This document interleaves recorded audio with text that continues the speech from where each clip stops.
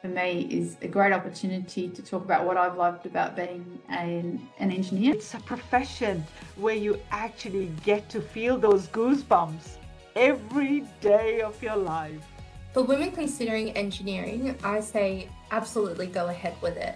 I think it's one of the most exciting careers that you can actually do. I'm very creative, and so experimenting came naturally to me. And that whole learning process of how you do that and reframing things is what really drew me to the scientific pathway.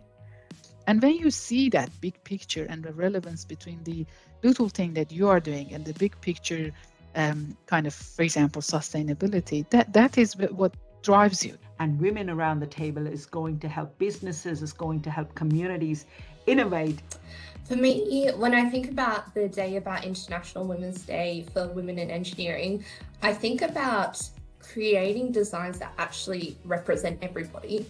I actually see diversity as a result of having a culture that is inclusive and doesn't make people feel uncomfortable.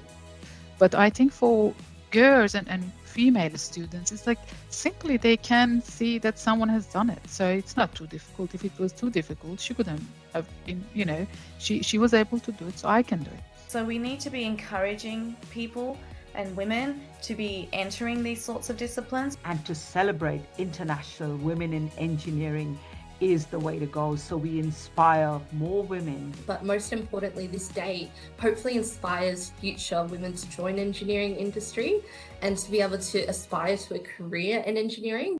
I would say that the environment now for women entering into engineering is really very receptive, and there is a very strong, supportive ecosystem around women in engineering. Where women are really so passionate about how they can make lives better for people on this planet, how they can heal this planet.